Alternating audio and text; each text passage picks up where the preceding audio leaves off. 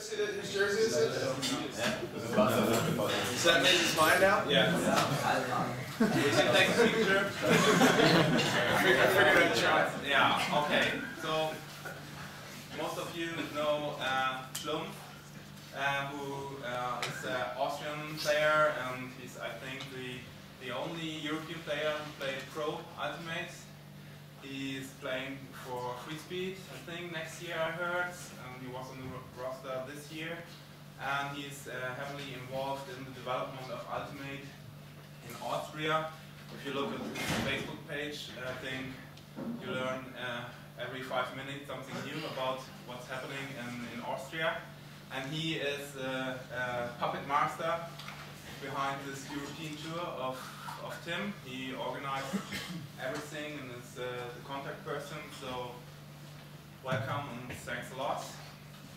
And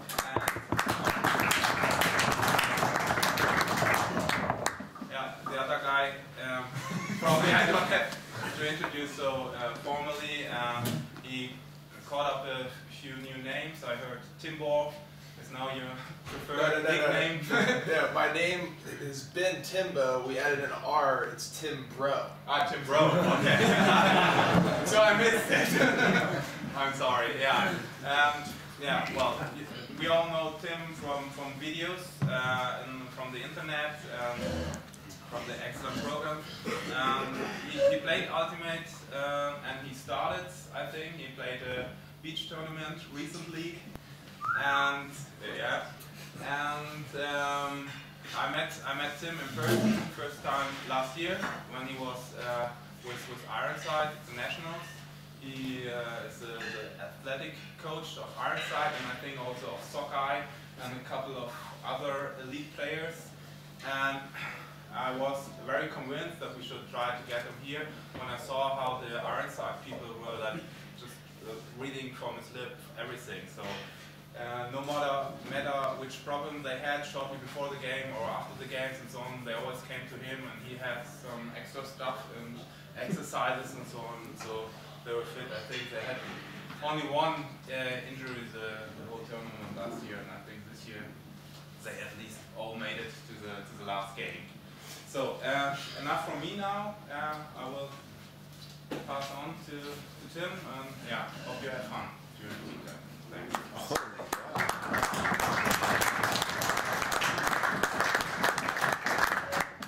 This is awesome. There may be nothing else that gets me more excited than a group of athletes who all come together to push each other to one common goal. So this is really, really, really special.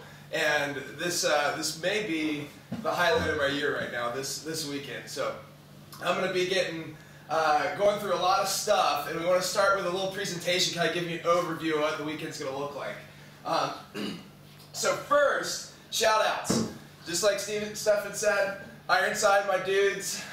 This is a gym I work at. If you guys are ever in Boston, you got to come by. #1 gym in America, completely sick facility, Mike Low strength conditioning. USA Ultimate has been an absolute huge supporter and has been huge for kind of getting the word out. And everybody has helped to make Moral Performance a global brand. But the biggest playmakers here are Stefan and Slump. So let's give them a real deal. Round of applause.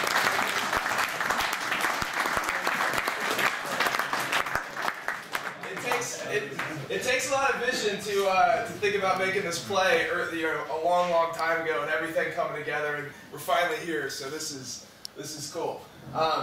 So let me ask you guys this: Why do we play Ultimate? Somebody shout out. Why is the real reason that we all play Ultimate? It's fun. So I heard it. I heard it. Fun. It's fun. Really. I mean, broship is huge. The glory is huge. Challenging yourself, but what it really comes down to is we want to have fun, right? So when we think about training for Ultimate, we train so we have more fun. And the way that I think about it is we've got two kind of sides of the spectrum, two different modes of training. We need to go out and we need to practice throwing, catching, our offense, our defense, our hucks.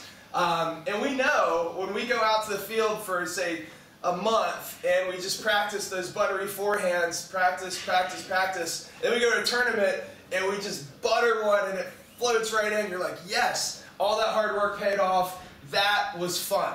Okay, so there's a time and place, absolutely essential to get good at the skills of Ultimate. But this is what I offer, the performance training. Performance training will run faster, will jump higher, will cut better, nobody will be able to guard you, you'll get more Ds, and when we do all these things, we have more fun. When we sky somebody, whew, that was fun. So this is huge, but the biggest thing is performance training keeps you on the field. When you're injured on the sideline, it's hard to have as much fun as you could if you're in the game playing. So injury reduction and increased performance are kind of what we're looking to do here.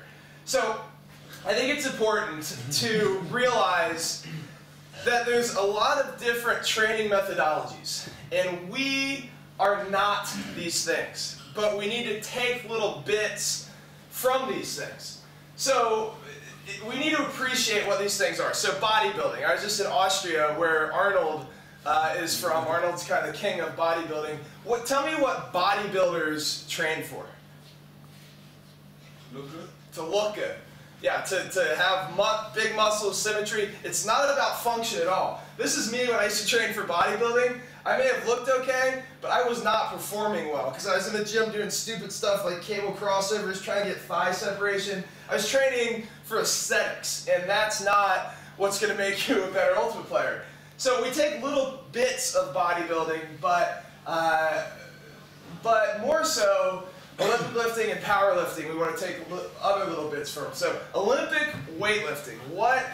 Does anybody know the two events that Olympic weightlifters train for? There's two movements. Clean and snatch. Yes. So the clean and jerk and the snatch. These guys spend their whole lives trying to pick up weight from the ground, catch it, dip, drive, put it over their head. That's the clean and jerk.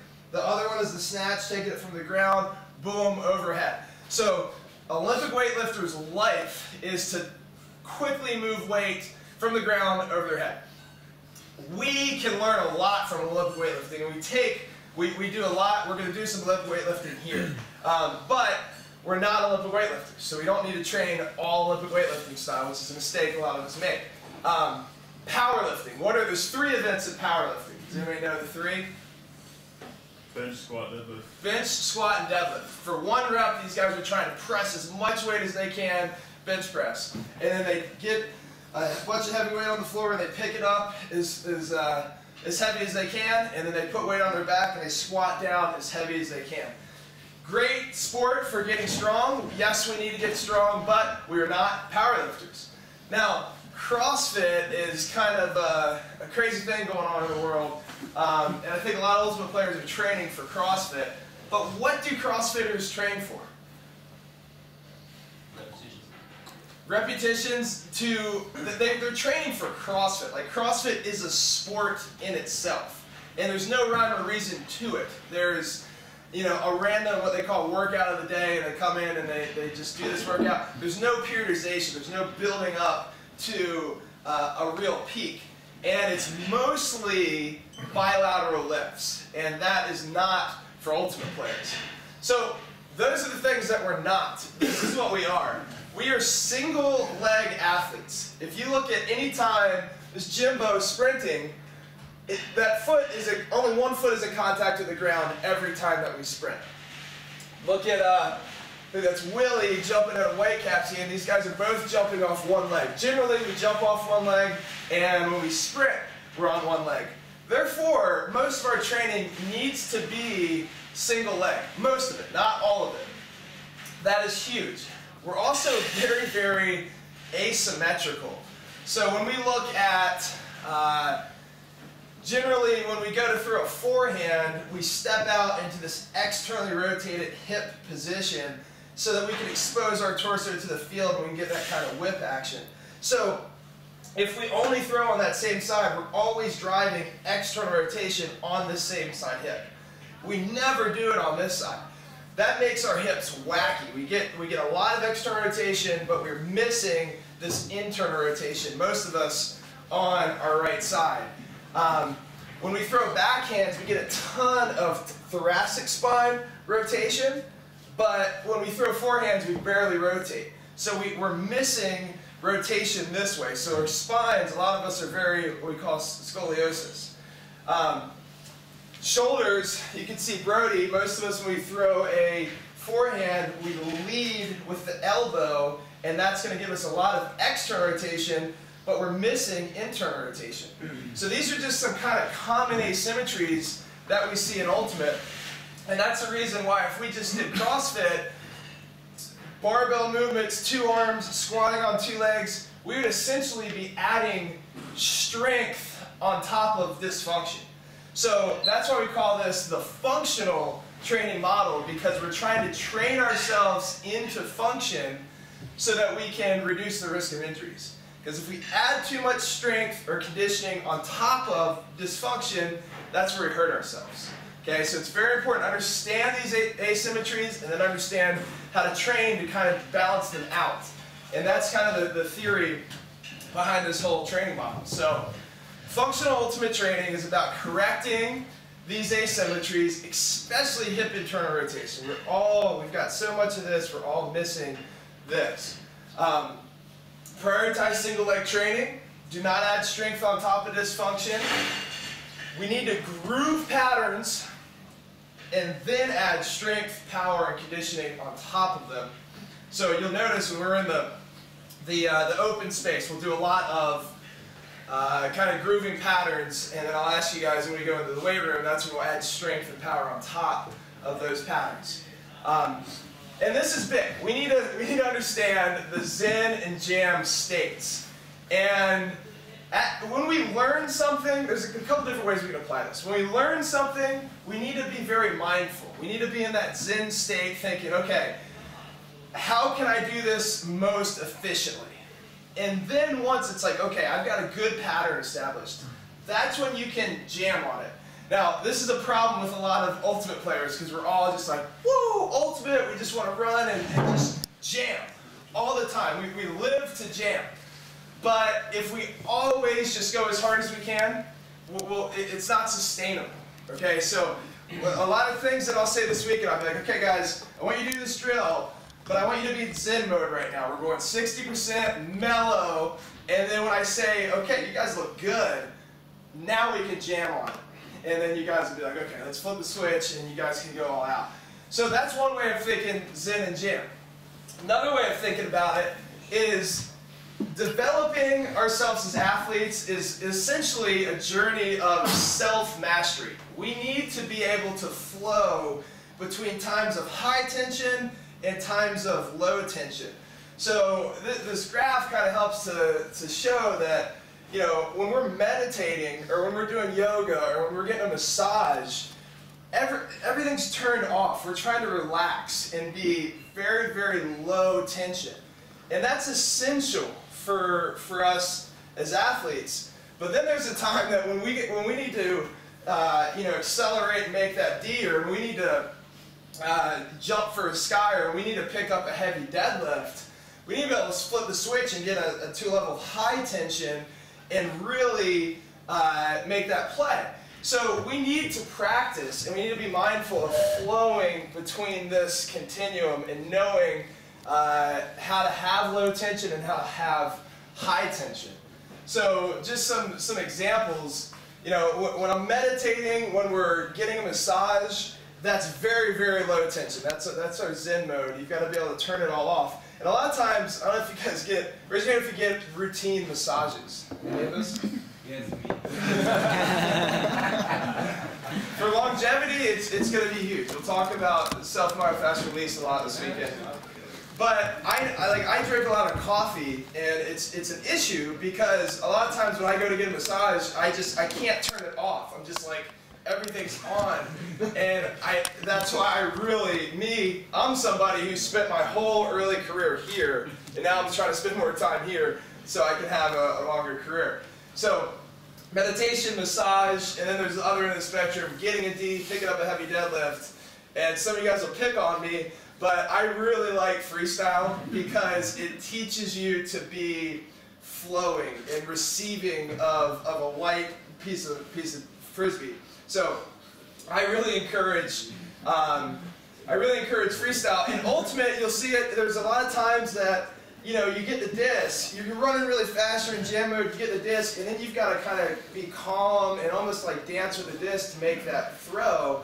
And then you see the guys that just aren't there, and they get the disc, and they're just like, ah, and they're so tight, and that's an issue. So it's up to us to know kind of where we are in this continuum and think, okay, I maybe need to spend a little more time over there or over there. Because there's also people who just can't flip the switch. They're just like 50% all the time, and you can't count on to make a play because they just don't have that fifth gear.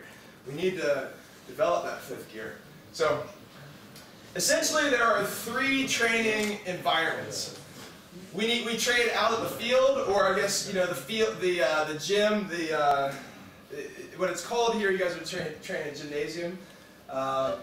But the field generally, and then there's the weight room, and then there's our Zen room. So let's go into what we do in these places. So let's just call it the field, even though I know it gets cold in Munich. So the field is where we have our practices. It's where we practice offense, defense, and our skills work. But it's also where we do our speed and agility workouts. And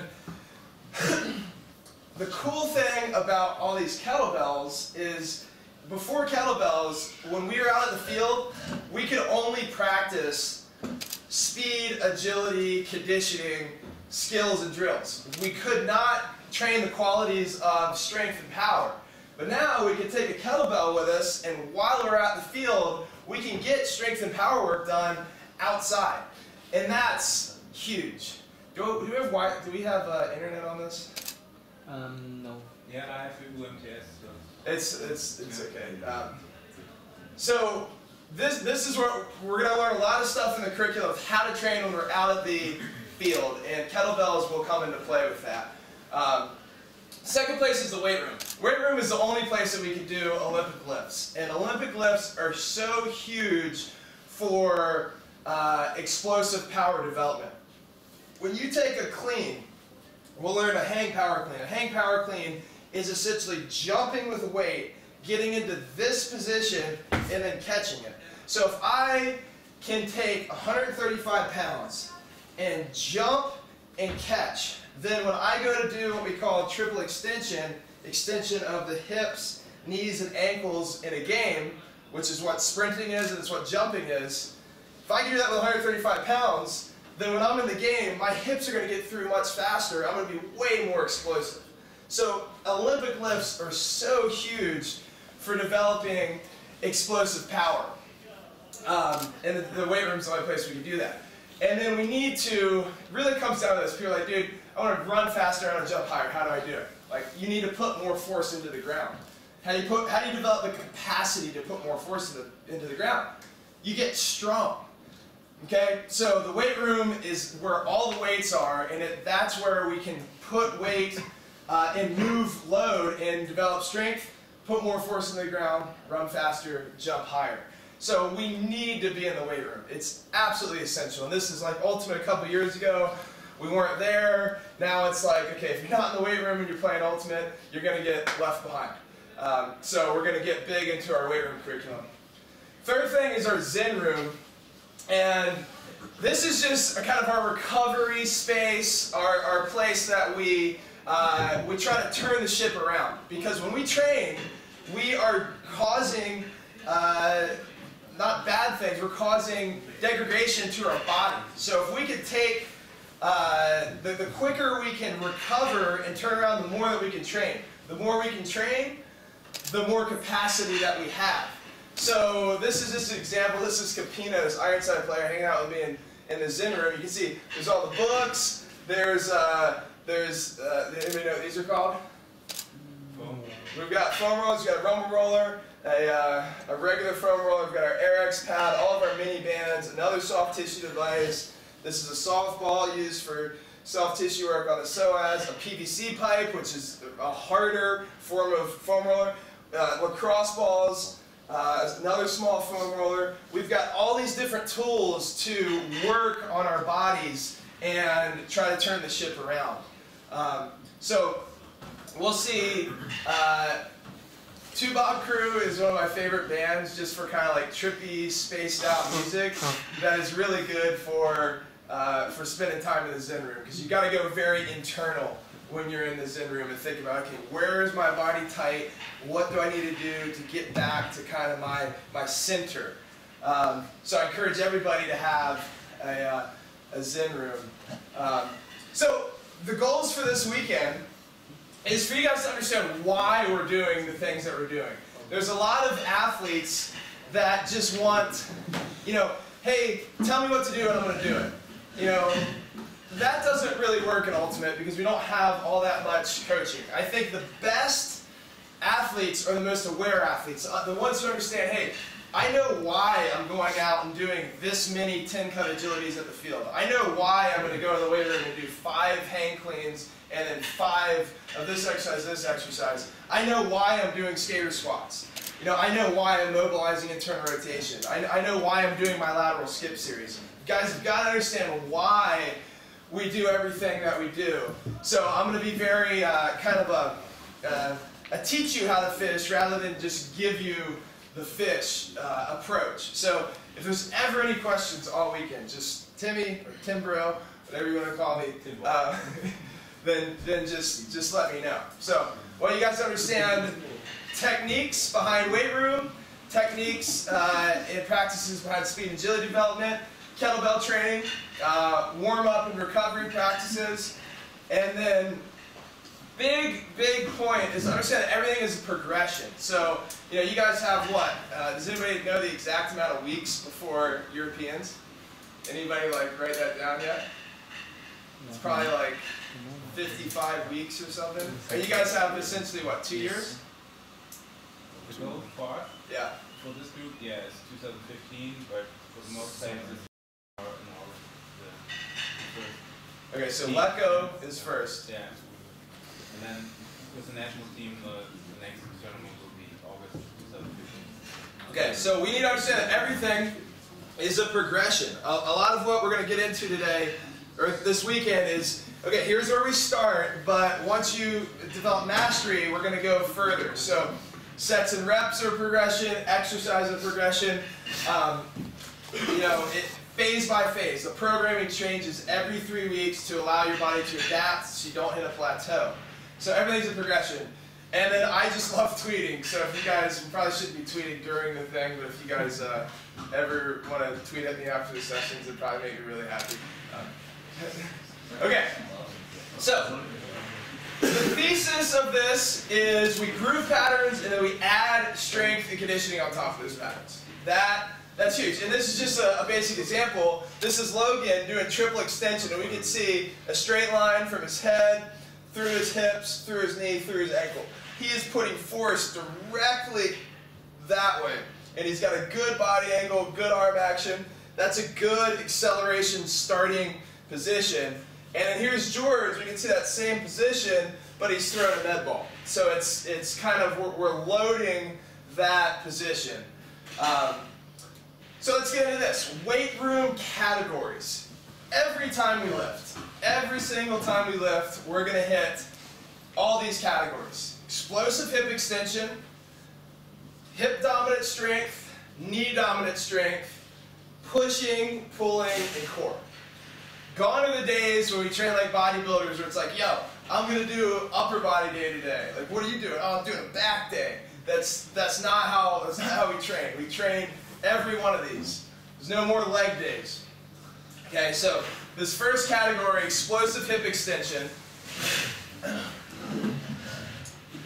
Main movements that we're going to learn. The clean, we do the hang, power clean. Hang means that we start here. Power means that we catch here. So the real clean with Olympic weightlifting is when they go all the way from the floor, they come up and they catch in a full squat. We're not Olympic weightlifters. That's a little too technical. If you want to learn that, that's fine. But I think all we need is, all we're after is this triple extension. So we use the hang power clean. Dumbbell snatch, and then we're going to get big into kettlebell swing variations.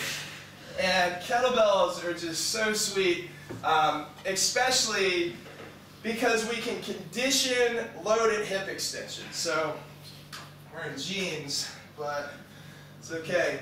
This motion here, I'm getting my hips through. Okay, I'm squeezing my butt, and I'm getting my hips through. Now, this motion of hip extension is what jumping is, and it's what sprinting is. So what kettlebells allow us to do is do repeat bouts. I'm talking like even up to 5 minutes of swings, or something like a kettlebell clean or a kettlebell snatch, and I have to be very violent with my hips. If I can do, say, 100 kettlebell snatches, then that's going to be a big transfer to, say, a long point ultimate. When in ultimate, I'm extending my hip, extending my hip, extending my hip, time and time again. But if I can load it with a kettlebell, then when I go to do it in the game, I'm going to condition that pattern, and that is huge. We've gotten to the point that we're doing 100 rep kettlebell snatch challenges. We're taking really heavy bells and we're swinging them for 5 minutes at a time. And then when you're out there playing and this pattern would get tired, it doesn't get tired because it's now strong, it's explosive, and it's conditioned thanks to these little inventions. So, love kettlebells. And that's the cricket, by the way. If you guys don't know the cricket, you should know the cricket. Josh. He played in Germany actually. Oh, Hans, he played with you? Yes. And he changed the landscape in Aachen Ultimate at least. When was he in Germany? You didn't tell me he was in Germany. Yeah, I think 3 years ago. He lived there he didn't want to leave my apartment. He lived there for 2 months. Cricket's one of the best throwers in the world, so when I hang out with him, we don't do trick shots, we do crick shots.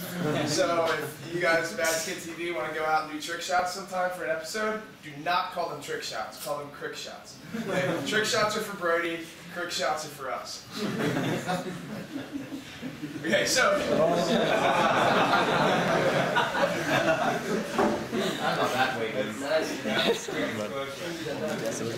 that's my girl Roberta. She's a volleyball player. She's one of the best volleyball players in the world. But I put that picture up just because it's an SLDL. She's got a great single leg deadlift. She's got straight position all the way through. She's moving the load with that left side glute and hamstring.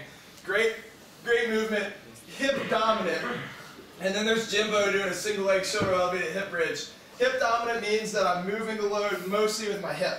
My knee is not moving very much. My knee is kind of in this position, or in Jimbo's case, it's just staying in that 90 position. So hip dominant means I'm moving the load mostly back here, and these are the movements that we'll learn. Knee dominant means that I'm going through a lot of knee motion. So this would be a split squat, a knee dominant movement. So knee dominant strength, huge for developing cutting ability, huge for developing, they're decreasing your risk of ACLs or any kind of knee injury. Have you guys, anybody have an ACL or tear their ACL here? Only one of us? A couple of us, yeah. It's an issue. It's a big issue. It tends to happen more with females, but there's just some basic things that we can do in training that will absolutely decrease that risk. So a split squat, generally in this position, it's going to be 60% the front leg moving the load, about 40% the back leg. When I elevate my rear foot, like Kibo here, it's going to be about 80%, 20%. So I'm really not using that back leg much. I'm trying to load this area here.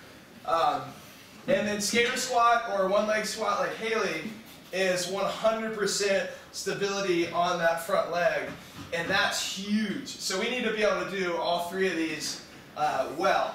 Front squat is also a great movement. It transfers well to the clean, and I'm not against bilateral lifts. I just think that we need to establish symmetry first, and then if you could show me that you're symmetrical and you're not going to squat like this, like a lot of us do, then we can load a front squat. Next is pushing. We can push horizontally or we can push vertically. So we use push-ups, we use one-arm DB press, which is what George is doing, and then we go to one-arm or alternating press, and then we go to two-arm press. And we can also do, this is a half-kneeling overhead press, which gets us into a good position. Pulling, we can do horizontal and vertical pulling as well. So our horizontal pulling would be something like a DB row.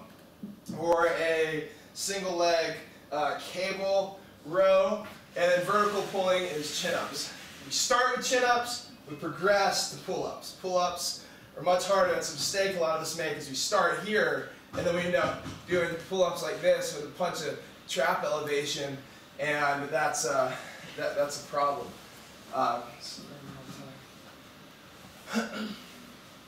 And then core exercises. We do chops and lifts if you have cables. We do the dead bug series. We do straight leg sit-ups, which can progress to Turkish get-up.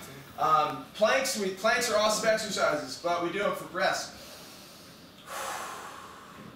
Not just for time. Anybody can do a plank for 5 minutes if you're just hanging out like this. We do them, we work on our diaphragm. And then we progress planks into body saws, which is what George is doing. He's here, and these bow sides are going back and forward. Luckily we have frisbees, and we can do those with frisbees. Okay, so those are our basic categories in the weight room. Okay, and we're gonna break those down. Yes. 1 hour chops and lifts.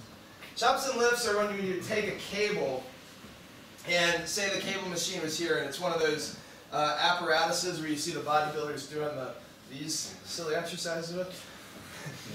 And you would go 1, 2, like this. This would be a lift, and I'm getting a lot of stability here, and the chop would be taking it from here, boom, boom, boom, boom. Excellent exercises for developing symmetry because we do on both sides, but a lot of us aren't going to train in a weight room where we have cables. So it really depends if you have cables or not. Like a lot of us are not going to be training. A lot of us are going to be training at different places, right? Like we're not all going to get 50 of us together every Tuesday morning and train at the same gym. So what you do kind of depends on what your facilities have. Some facilities don't even have barbells that spin. You know, I've gone to facilities that like the barbells, nobody does Olympic lifts. They only use them for bench press and deadlift. So they don't actually, the knurling doesn't actually spin. And that's a problem when you go to do an Olympic lift. If that thing locks up on you, you can hurt your wrist. So a lot of this depends on facilities, and that's why some of us may not have access to a good facility, and that's another reason we're going to do a lot of kettlebell work. And Palloff press is the same thing where I have a cable coming here, and I go in and out, and it's trying to take me that way. It's anti-rotation. I'm trying to resist rotation. Okay, so speed, we're going to talk about linear acceleration and maybe a little bit of top-end speed. We don't have a whole lot of time. I'm hoping we'll see you guys again in the future. We can kind of pick up where we left off, but acceleration is much more important than top-end speed in Ultimate. So we'll talk about how to load the glutes, how to get into your glute to get it on stretch, which is very similar. You'll see this is my starting position. I have you guys get back on your heel so that glute gets on stretch. Very similar to how we would load a cable SLDL, getting that glute on stretch and moving the weight with your glutes. So we'll see a lot of this kind of glute loading idea this weekend. All about the glutes. Agility, this is huge. IFP versus OFP agility is a big concept we need to understand. And essentially it's this. If I'm in an athletic position and I want to go that way, I can either use IFP or OFP, meaning inside foot push or outside foot push. So if I'm here, IFP, I would push the ground with the inside of my right foot. So it's just a push. Inside foot push. And we see IFP in jab steps, defensive shuffles, marking, we're pushing off the inside of our foot. And then OFP would be if I pushed off the outside, the pinky toe side, I would push under and I would have kind of a crossover position. We use crossovers with 180-degree turns. We use jab steps with shorter turns. So we need to practice both of them. And you can see that's a clip from my new product, the Future, and you can just see that I'm pushing the ground away. That's hip abduction. And then this is CFO pushing underneath. That's adduction. OFP, IFP. Does that make sense? Yes? Could you explain the words adduction and abduction for all? Yeah, so abduction would just mean that I'm pushing the hip away from the midline. So when I do a jab or a a shuffle, I'm pushing the ground that way. When I do a jab step, I push the ground that way, so I'm kind of sliding the carpet out. Adduction, ADD, add, means I'm adding to the midline, so I'm pushing the ground that way. This is adduction, this is abduction. So add, ab. Kind of a technical term, but all you need to remember is IFP versus OFP. And we'll get big time into this. So once we groove these IFP, OFP patterns and we get really good at extending the hip this way and this way, then we groove it, then we condition it. So the most fundamental way to groove IFP is a serpentine. Raise your hand if you've run a serpentine agility drill before. Okay, good. Thank God. Okay. And then conditioning for OFP, we use 5-10-5s. We use the death drill or the 10-cut agility drill, which I think we'll probably get to this weekend, which is just crazy. It's short, short, long, long, middle, short, short, long, long, middle. It's 1 rep. And that's all OFP, buttery crossovers. And then this is another drill that we use, the 5-cut box. Okay, and then the last couple things that we need to get to is self-myofascial release, 4-way hip stack stretching, and gluteation. So, that word gluteation? That's Russell Wallach made that word up. I can't take credit for it, but it was kind of trending on Twitter earlier this last week. So, SMR. Does anybody know what the word SMR means? So self and then myofascial release. What does the prefix myo mean? Muscle something. Muscle, yeah. So self, muscle, and fascia release. So let me see if I have, choose this. So we're athletes, we play sports, things on our body are gonna get tight. It's just inevitable. And because we're so asymmetrical, we're going to have different kind of what we call trigger points on different sides of the body. So if this is a nice clean piece of tissue, then it would be very easy just to stretch it and lengthen the whole thing, which is what we want to do in most cases. But when we get trigger points or tight spots, we get these little knots in the muscle. So we use myofascial release to essentially rub out those bumps and get it to release. So if we were just to say, oh, I'm tight, I'm just going to stretch, then we would essentially be pulling on this side and then pulling on this side, but we wouldn't be really making much change to this piece in the middle, so we'd kind of be wasting our time. So we need to do self-myofascial release before we static stretch. We need to decrease that density, rub out the bumps, and then this thing will release, and then we've got a nice, healthy piece of tissue that we can stretch. So, self-myofascial release, poor man's massage, essentially doing it if you can't afford a massage therapist. But if you can afford a massage therapist, that's very wise. Getting hands-on work is the best thing, one of the best things that you can do for yourself. So, you guys will see, we're trying to rub out the bumps and go hunting and camping, and that'll make sense later. Somebody tell me a couple tools that we use for SMR. We saw them earlier. What's kind of the main tool?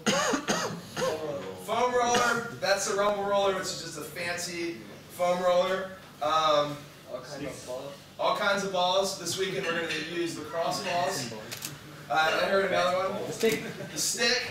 You can use water bottles. There's a lot of tools, but it's essential at least that you have a lacrosse ball and a foam roller in your Zen room. 4-way hip static stretching. Static stretching is essential. We all need to stretch. And a lot of us, I'm sure, have heard that, hey, static stretching is bad. It's going to decrease our power. And that's not entirely true. We need to, our order of warm-ups always goes, rub out the bumps with self-myofascial release, 4-way hip static stretch, then do our gluteation active warm-up, and then we do our workout, our explosive activity.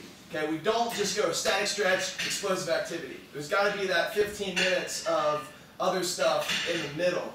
So when we stretch the hips, we need to think, hey, I need to stretch front side, backside, inside, and outside. And I need to do the same both sides. As long as we think through front side, backside, inside, outside, we'll get to know our hips, and we'll become more symmetrical athletes. So, do I need to go into static stretching and why? Have a lot of you guys heard that you shouldn't static stretch, or are we past that? Past that? Okay. So, glutivation is activation of the glutes, and this is so big, so big. Decrease in hamstring injuries. A lot of us, and you guys are sitting on your butts right now, right? Think you guys have paninis in this country. You know what a panini machine is? Yeah. To make paninis, it's compression and heat. And that's essentially what you're doing to your butt right now. Compression and heat, you're taking those glute muscles and you're just laminating them together. They're not going to fire very well when you're sitting on your butt all the time. So a lot of us work desk jobs. Yeah, squeeze your butt every time you stand up, squeeze your butt. It's essential.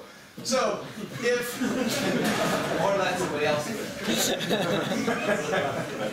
hey, that's Russia. Special kind of. Yeah, there's a lot of bump stacks. Wake up, boy. So if we're sitting on our butt all the time and creating that grilled cheese panini butt, then when we go out to the field and we try to sprint, hip extension, this should go glute, then hamstring, then adductors. That's kind of the main muscle in extension should be the glutes. But if the glutes aren't working, then the hamstrings are going to do the work. And if the hamstrings are doing all the work for the glutes, you're going to get a hamstring injury. Or you're going to have that, you're one of those guys like, man, my hamstrings are always so tight, what's up? Dude, do some glutivation and turn on your butt and your hamstrings won't work. Or your hamstrings will feel better. It's almost that simple with hamstrings. 10 minutes? Okay. Also decrease the risk of knee injuries. So if I go, most injuries happen on deceleration. So I'm landing or I'm going to cut, and my knee collapses, and this femur slides over the tibia, and that ACL goes.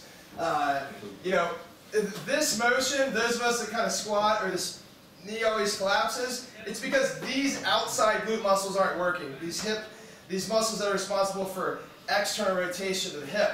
So if I can just teach these muscles to turn on, then when I go to plant, I'm going to have more stability at the knee, I'm not going to collapse, and therefore I've got safer knees. So decreasing the risk of knee injuries, turn on your glutes.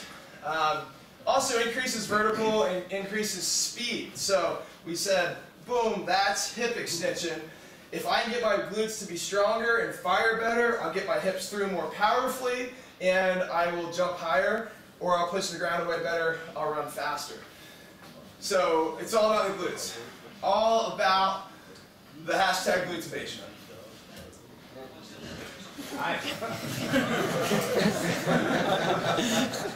This is a kid I used to coach out at UNI, and he got so into Olympic weightlifting that he went to China to train with the Chinese Olympic weightlifters.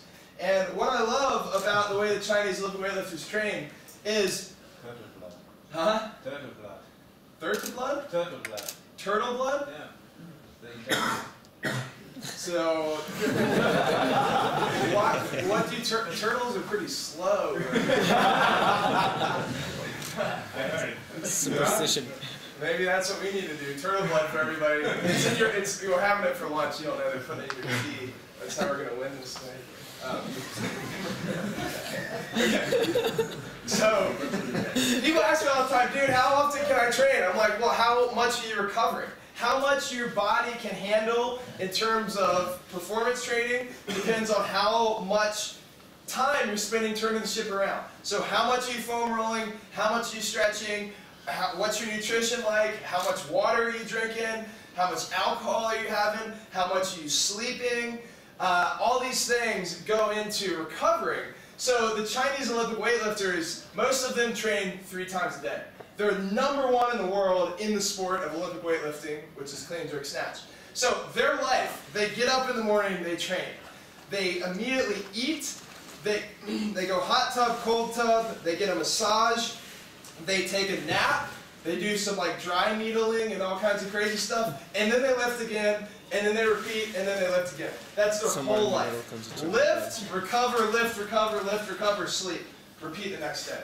And they can train 3 times a day, 6 days a week, because all they do is recover. So that's big. Loading with weight room stuff, we gotta understand that like grinding like this is for bodybuilders. Bodybuilders need to do everything to like max effort in order to get that hypertrophic or muscle building response. So bodybuilders push to the limit. Most of the time for us, we don't need to look like that when we're lifting weights. We'll burn out our central nervous system and we won't make progress. So people ask about loading, and we'll talk about this later, but add 5 pounds a week, it should look good. It should look, in any kind of weight room stuff, if it doesn't look athletic, it's probably not athletic. And that's big. And Arnold doesn't look super athletic. He's on the toilet. Okay, so last thing, I think we're almost done here. So goal setting and domination, I really like the law of attraction, which just says that if you put energy into the universe, then that most likely will come back to you. So many of us make the mistake of not knowing exactly what we want. We don't write down our goals, we just float through life. If we take some time and kind of get in touch with ourselves, say, this is what I want, these are my goals, write them down, and then there's so much more, have a higher chance of coming back to you. It's why prayer works. It's why goal setting works. It's just, that's how the universe works. So I really like the idea of writing a letter to your best self. So thinking, okay, who do I want to be at Europeans in 2015? What kind of person do I want to be? I want to be a badass athlete. I want to be a good person who operates with integrity. I want to be this, this, and this. If you write, hey, you know, Charlie, you killed it, you got all these D's, you're a great athlete, you're a great teammate, blah, blah, blah, blah, and you just say that, you don't have to share with anybody, but just putting those thoughts out there really increases your chance of success. So I really encourage everybody to consider writing down your goals and writing a letter to your best self. And in excellence, I mean, you guys, you know, I haven't felt you out yet, I haven't seen you train and seen how serious you are, but from what I get, you guys have some major goals, and you guys want to be not mediocre, you guys want to be the best. And that's special, but not everybody has it in them. It's a commitment to a lifestyle of excellence. And you have to commit to that, or you won't get it. So there's no cutting corners. There's so many people just, hey, give me the program, I want to live for 3 weeks, and then I want to go perform. No, it's every single day, it's a grind. That's what this is, and this is the beginning. So I really love this quote. Life is not about finding yourself, it's about creating yourself. You guys have an incredible opportunity here to do something that nobody else has ever done before, and I hope that you guys all you know, realize that and make it happen. So that's all I got. It's time to go to work for us. So.